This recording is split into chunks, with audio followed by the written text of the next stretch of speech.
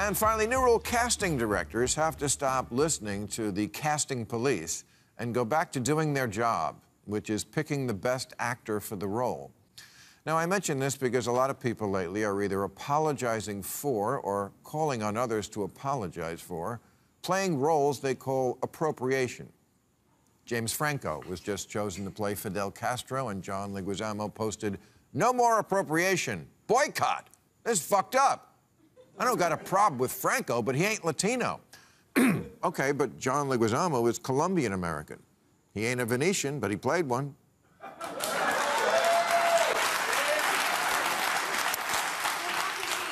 He ain't a French little person or an Italian plumber, but he played them too, because he's...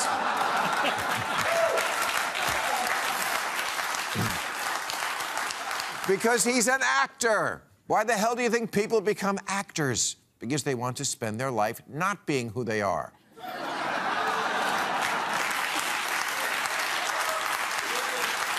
Stop it there, and welcome to Mika Reacts Reviews, where I react to views of things on the internet, same day, same shirt, different video. And today we are returning with Bill Maher. I totally agree with him. The point of acting is to be something that you're not.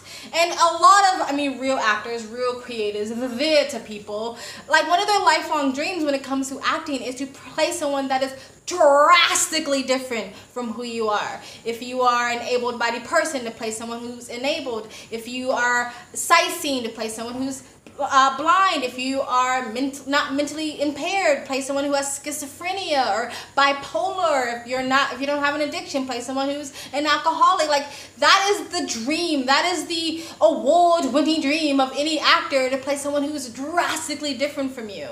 But now you can't do that because of cultural appropriation, which is bullshit. This is the point of acting. And I have to say, this goes from the right and the left, because a lot of you right people, and sometimes I understand why, and I agree, when it comes to sort of race switching or gender switching, when they just lazily take one movie like Ocean's 11 and just gender swap everybody, or take a movie that has historical significance and then switch out the race where historically that wouldn't make sense. I understand that. But now it's become, if there's any person of color that's in lead, it's woke. If there's any gay person that's in the movie, it's woke. You know what I mean? If a woman has any lead, it's woke. Like, come on, just calm the fuck down. This is acting, right? And so a woman can play any role, a man can play any role, whatever race, gender, whatever you want to be, you can play whatever role, as long as you are the perfect actor for it. It is about the art, it is about the craft, it is about the talent, it is about the quality, not who is playing who, what gender, what race, what sexuality, what nationality, what religion, what have you. Anyway, we're gonna get back into it, but before you do, please like, comment, and subscribe, hit that bell to get the notifications when I do upload. All of that really does help with the algorithm, guys. And if you'd like to support the channel even further, you can donate. My PayPal and Cash App link is in the description box below, sometimes in the comment section. Of course it helps, but you don't have to. You can just like, comment, and subscribe. Another great way to support the channel is either join my brand new membership program, different levels, different tiers, different perks, or you can visit my brand new merch shop, links down below. And if you like, you can super thanks. Other than that, sit back, relax, and continue to enjoy the video. All right, here we go. Appropriating sounds like an unforgivable sin until you remember that's what acting is. That's why acting jobs are called roles. Sean Penn won an Oscar for playing gay civil rights martyr Harvey Milk. At the time, it was considered a courageous act of solidarity for a straight male movie star to play a homosexual. Now it's the opposite. Eddie Redmayne played a transgender woman in The Danish Girl, but now calls that a mistake because many people don't have a chair at the table. Well, actually, in movies now, they do. And what does it have to do with you playing trans? Does it then work the other way? Can trans actors only play trans characters? Because that's not going to be a good deal for them. The trans people will say, no, that's not true, because playing trans when you're not trans is punching down, and playing straight or non-trans or biological, whatever, when you're trans is punching up, right? And so it's the same thing of like racism. Black people can't be racist because they lack power, whatever that means. But white people can be racist even if you were homeless your entire life. you still have more power, therefore you can be racist, right? It's that same idea. It's very hypocritical. It makes really no sense. It's always double standards, but a lot of the progressive ideology really makes no sense. It's just like whatever fits the narrative at the moment is what they go with. But anyway, let's continue.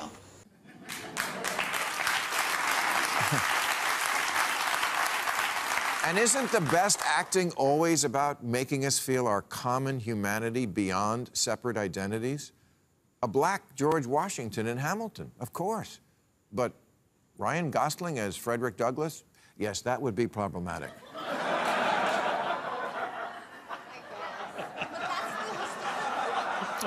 I get what he was saying, that people accept the race switching when it's the other way around, but I also understand when people get upset about that because that has historical significance. Now, other people can say it's just art, who cares, but it does have historical significance. It's like a black person playing Abraham Lincoln or a white person playing Rosa Parks. These are real people that really existed. But when it is really pure fantasy or fairy tale or is based on something but very loosely, I don't really care. And I do think, again, both sides of the coin overcorrect a lot.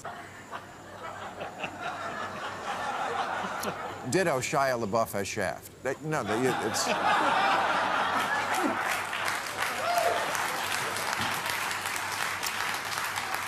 Why don't we just go by merit and let the best actor win? Which seems like what happened when Ana de Armas just got picked to play Marilyn Monroe, even though she's Cuban with an accent. Hey, maybe she should play Fidel Castro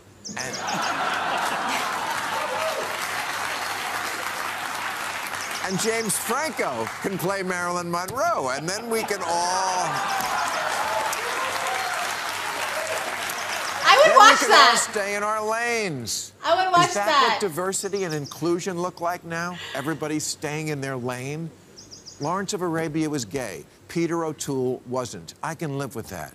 Because he was so cool, he almost made me gay. First of all, I would watch Franco as Marilyn Monroe any day. And the whole go by merit thing needs to be across the fucking board. That means when it comes to hiring practices or school, university entries or applications, it should be by merit. Take race, gender, sexuality, religion out of it. Merit-based only. Oh, I forgot. According to CRT, that's white supremacy. Anyway, let's continue. Emma Stone caught hell for playing a Hawaiian, Jake Gyllenhaal for playing a Persian, Gal Gadot for wanting to play Cleopatra, Johnny Depp for playing an Indian, even though he's not an actual Comanche, and spoiler alert, he also doesn't really have scissor hands.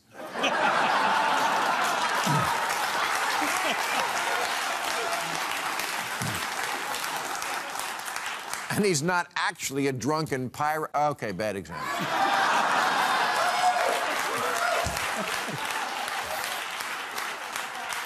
Tom Hanks now says that if Philadelphia were made today, he wouldn't do it because the character was gay and he's not. Well, besides the fact that this would force all gay actors to reveal their sexuality, even if they didn't want to, great actors, which Tom is one, try hard to keep their private lives private so we don't think of their real lives when we see them in a movie that attempts to transport us into a different world. Could you really look at this actress now and not think of the trial? Should she only play bedshitters now? Honestly, that's a really good point. It would force actors who don't want their, either they don't want to come out of the closet or they just want their private life private to come out of the closet just so they can play the role that matches their sexuality or even their religion or the political ideology. It makes no fucking sense. But anyway, let's continue.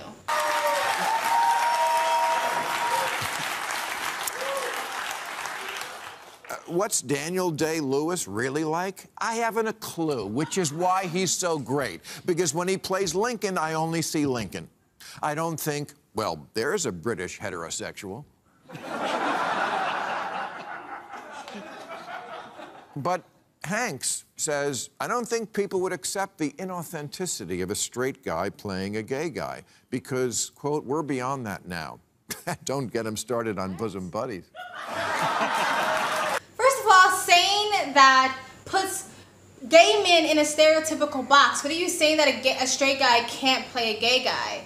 Are you just saying that all gay men are flamboyant or feminine or whatever? Like, gay men can come off as straight because they're just men. It's just their sexuality. Not all gay men are, you know, flapping their hand wrist around. You know what I mean? Like, what does that even mean? And I'm so sick of Hollywood actors becoming woke to stay relevant, especially actors that you admire or respect, because it's just like, ugh, really? So stay the fuck out of it. You live in a gilded cage for the most part. Give us what the fuck we want. That is what you're getting paid for. To act, not to preach. Unless you are well educated in a subject or you have a history in being passionate about a certain subject, a lot of actors are just saying whatever they're supposed to say, whatever the politically correct thing is to say. And so it just comes off as disingenuous. Anyway, let's continue. I mean, really? Does Forrest Gump get thrown under the bus too because Tom isn't really mentally challenged? And as far as we're beyond that, no. No, that implies progress. This is the opposite. This is regression. And it's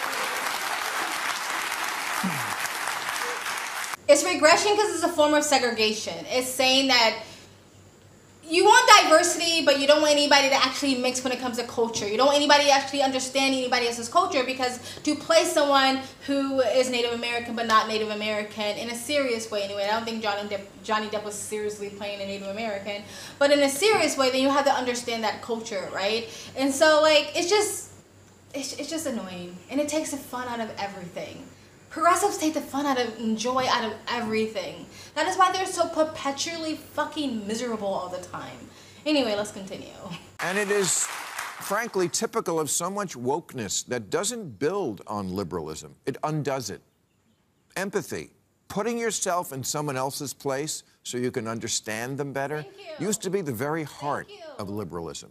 Now it's considered offensive because don't even try to put yourself in my shoes because you could never know. What a bunch of bullshit that always was. Of course, no one can ever know exactly what another person's struggle is, but we try. Black Like Me was a 1950s book about a white man who darkened his skin and went out into society because he wanted to understand what his black brothers and sisters were up against. Today, all the woke mob would see about that was a guy who did blackface. Steven Spielberg recently remade West Side Story and bent over backwards to respect ethnicities and ended up pleasing nobody. And it's too bad because the original musical was created by Stephen Sondheim, Arthur Lawrence, and Leonard Bernstein, three gay Jews. And nobody fucking watched it. Again, I don't know why different industries like Hollywood, the music industry, the comic book industry, listens to people that is not their audience. They're not their core audience. They don't give a flying crap. The people who would have watched the West Side Story are the people who grew up with the original and kind of wanted things to stay the same with a new paintbrush maybe, right? I don't really care, not necessarily about the racial swapping, but it's not genuine. You're not doing it because you're a better person or you're more evolved. You're doing it to please an audience. That is not genuine. So everybody can smell the BS coming out of your fucking mouth. Everybody can smell the disingenuousness off the fucking screen, in the fucking trailer. So people dismiss it before it's even released into the theaters. You're not being genuine, and we all fucking see right through your bullshit. Anyway, let's continue. And if you can't trust gay Jews to write about hot-blooded Puerto Rican teenagers, who can you trust?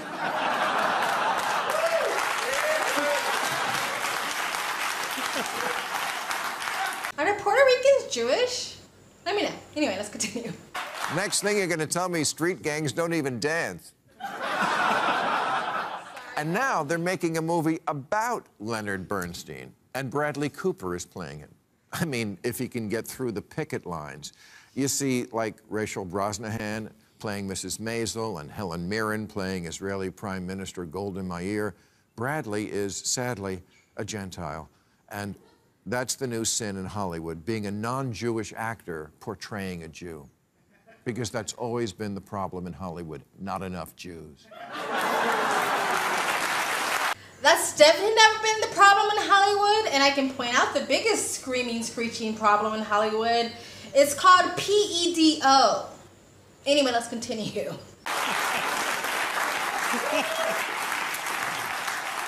The woke even have a word for this troubling new phenomenon, Jew-face. Do you see what I mean about them having their head up their ass? Really? The word you're using to fight anti-Semitism is Jew-face?